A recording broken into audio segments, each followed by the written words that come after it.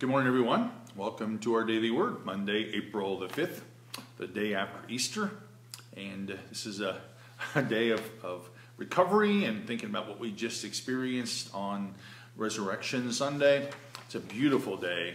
Spring is really in the midst of our lives today. When the sun is shining, it's going to be warm today, and the grass is greening up. I was outside earlier in the churchyard, and things are certainly greening up as we move along. So thanks for joining me for a few minutes together this day as we continue to think about the resurrection and what it means for us and the celebration of Easter these days going forward. So yesterday, because in the season of Lent we have been in the Gospel of Mark and continued Mark's Gospel, even though Mark is very quick and succinct and to the point. Even yesterday's scripture, as Mark recounts the gospel and the resurrection, we only get 8 verses from that, and the last words of that is that the women were afraid as they left the empty tomb. Now, afraid makes a lot of sense because there's such a lack of understanding about what must have happened. The idea that they saw the crucifixion, the idea that they saw that there was this huge stone rolled in front of the tomb, and then when they arrived there, just after sunrise, this huge stone is rolled away, and of course Jesus isn't there, and the young man sitting at the right side says to them, "Look, Jesus isn't here. Go, tell the disciples that Jesus is going ahead of you to Galilee just like he told you."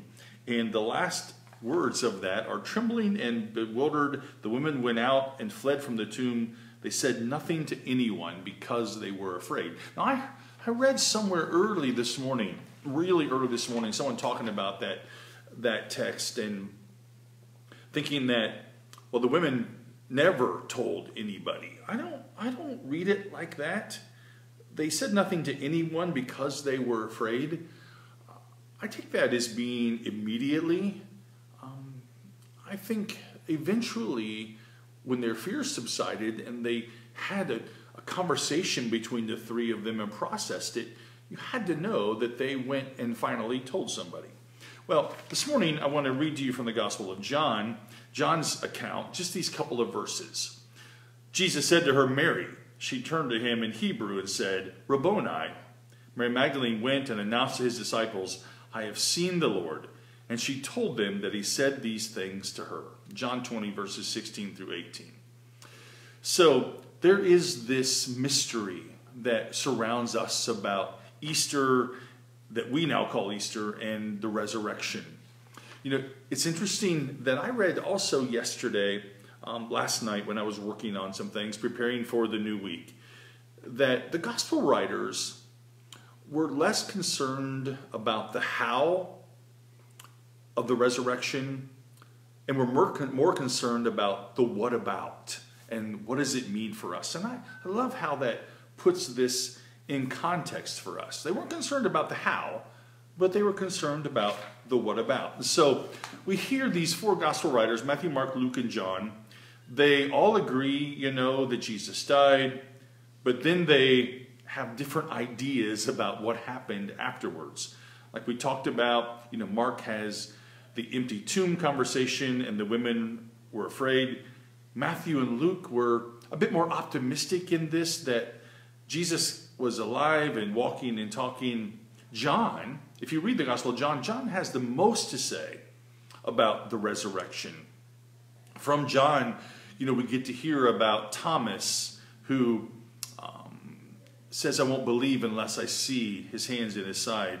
We hear John that talks about some of my favorite post-resurrection stories, the road to Emmaus. We hear breakfast on the beach, that Jesus then reveals himself to them. So there are these different endings that happen as we read the Gospels. But it's interesting that maybe we have these different endings because, well, scholars believe that Mark was the first gospel written and that the other gospel writers kind of fashioned theirs after him. But these gospels were written to communities specifically.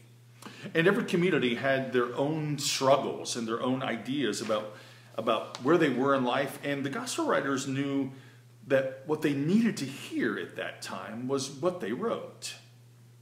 They needed hope.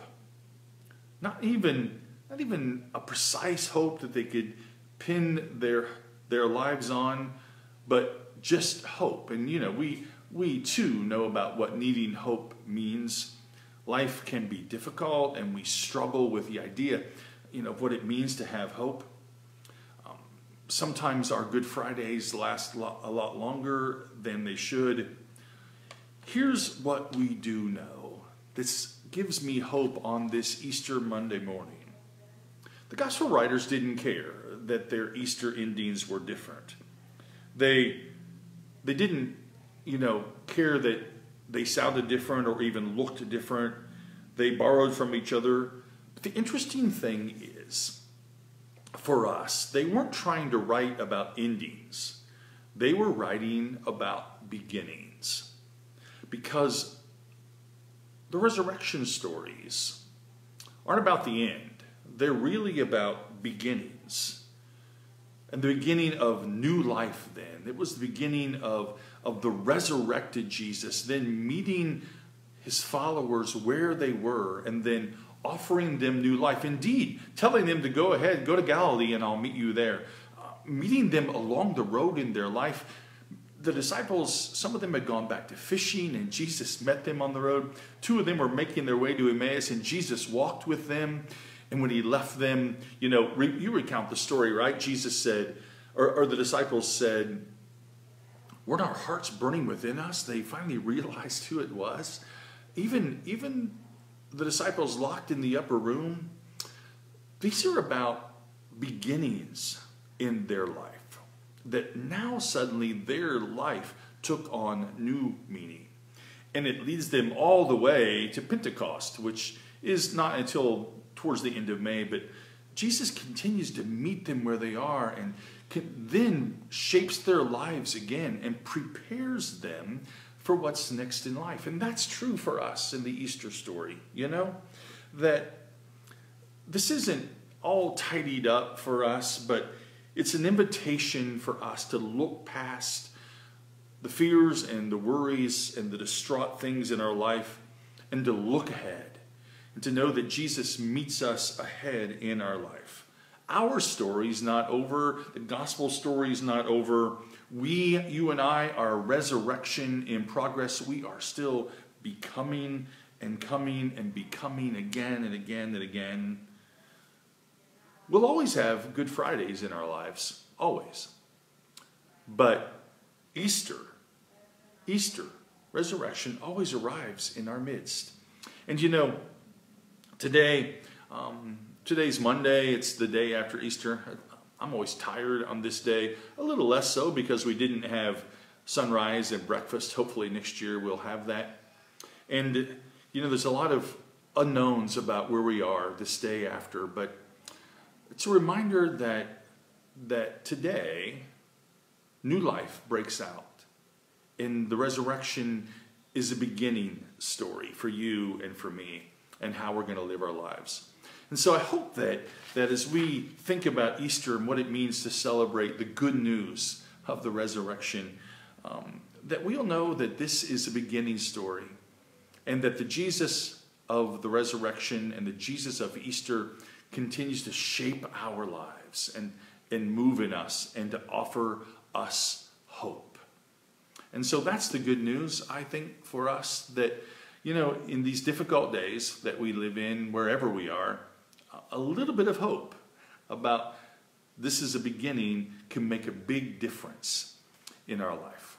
And so I pray you'll enjoy the beauty of this day. I pray you'll hear the continued echoes of the resurrection in the midst of your lives, and then share that with others.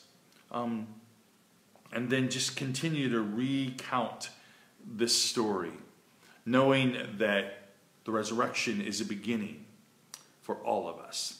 Thanks for joining me this morning. Know a peace that the disciples knew when they were so afraid. And I don't blame them, and I don't blame the women at the end of Mark. They were so afraid. They locked themselves, and they didn't tell anyone But Jesus appeared and offered them peace. That's the good news, just peace.